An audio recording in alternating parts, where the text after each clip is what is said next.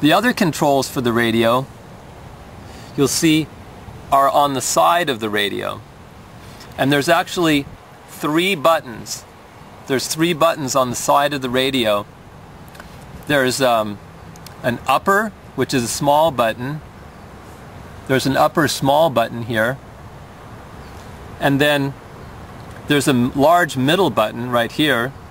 And then there's a lower button. That's again a smaller button. And the middle button is the button you use when you want to talk. So you'd push this button at least about a second before you wanted to talk, especially if you're using a repeater. And the middle button is also the same as the button on the side of the external microphone right here that I'm pushing with my index finger. So this button and this button here have the same function. It's what switches the radio from being a receiver to being a transmitter of your voice. Now these other 2 buttons, the upper and the lower, are buttons that are programmed. So they can be programmed for different functions. But the way that the radio is programmed right now is that, and I'm turning it on again, is that the top button we use for setting the power. So if we push the top button once, we hear 1 beep. We push it again, we hear 2 beeps. We push it again, we hear 3 beeps. So the top button, each time you push it, it changes the power setting. And you know what power setting is because of the number of beeps. So 1 beep means low power, 2 beeps means medium power, and 3 beeps means high power. And you should always use the lowest power possible whenever you're using the radio to talk to anybody, whether it's an emergency or just during the training.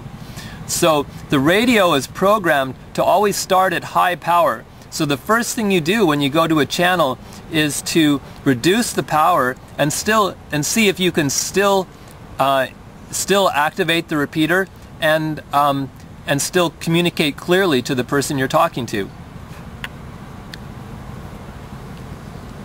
So the bottom button is programmed to set the radio from either direct communication, radio to radio, or communication using a repeater. On the bottom button, 1 beep means that you are doing a repeater communication, and a short beep and a long beep means that you are communicating directly. Before using the radio, you want to charge it, and you must first plug the charger into the power in your house, the 120 volt power.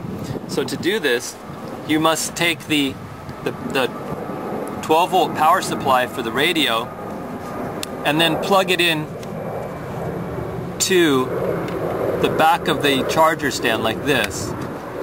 You plug it in like that. And then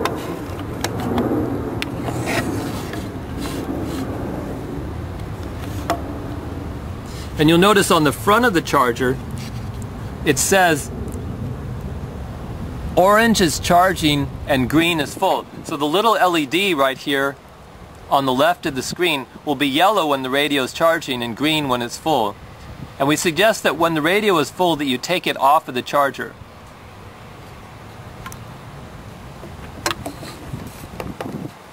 And so when you want to actually charge the radio, you simply place the radio into the charger like this, making sure that it's sitting on the back of the charger so the contacts make contact.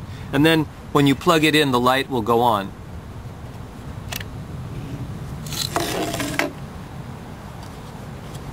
You'll notice that if you look at the front of the radio, there is a point that says mic, M-I-C, and that means microphone. So that this is, if you're not using the external microphone and speaker, you should talk towards this part of the radio, generally holding your mouth about 6 to 8 inches away from the radio is probably the best.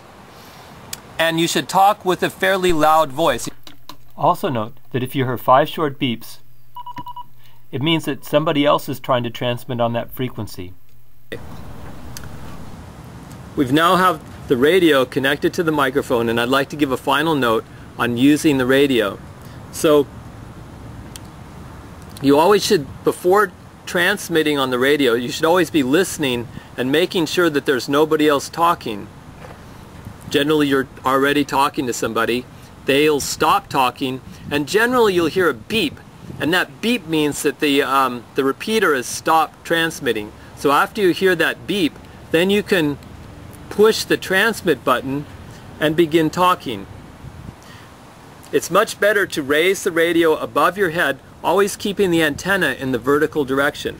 So if you raise the radio up, push the transmit button, wait for about 1 second for the repeater to kick in, and then you can begin talking. This is WQJK 522. When you're finished talking, let up on the transmit button, and at that point you don't really need to be raising the radio above your head. However, if you're in a place where the reception is poor, even just the 2 feet that you raise the radio by lifting it up with your arm can make a significant difference in your ability to transmit and to receive. So it's always better to be raising the radio up in the air when you're using it like that.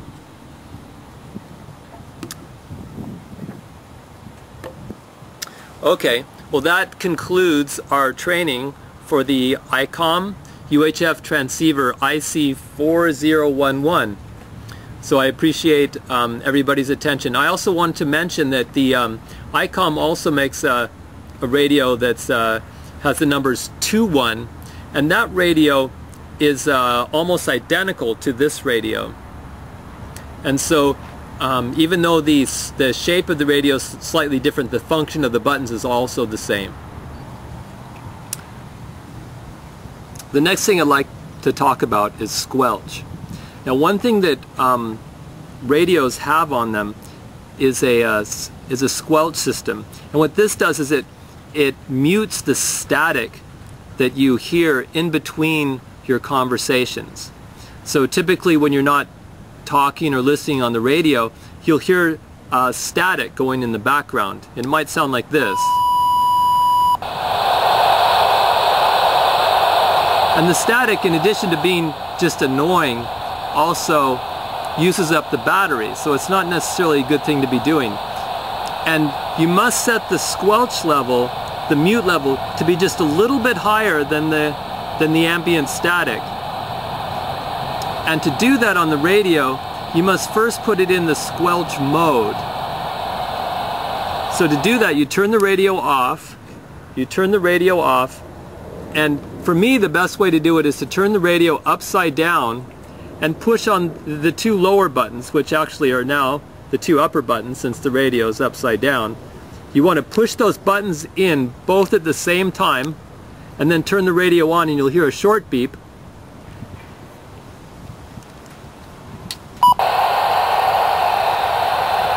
Once the radio's on, you can turn it back round forwards. And now, since we're hearing continual static on the microphone, I want to raise the squelch level up. So I do that by pushing the upper button. And you may have to push it many times. And at a certain point, the static will stop. And it's usually good to go another 5 to 10 units above that to make sure that you're well above the static, because the static level can go up and come down, as you just heard right there for a second. Then if you wanted to lower the static level again, you push the bottom button.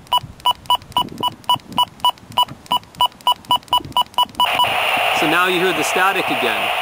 And so if I want to raise it, push the upper button.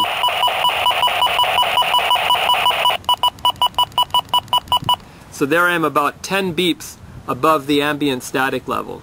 That's all it takes. And then when you want to put the radio back into the normal mode, the normal talking mode, you just simply turn it off and turn it on again.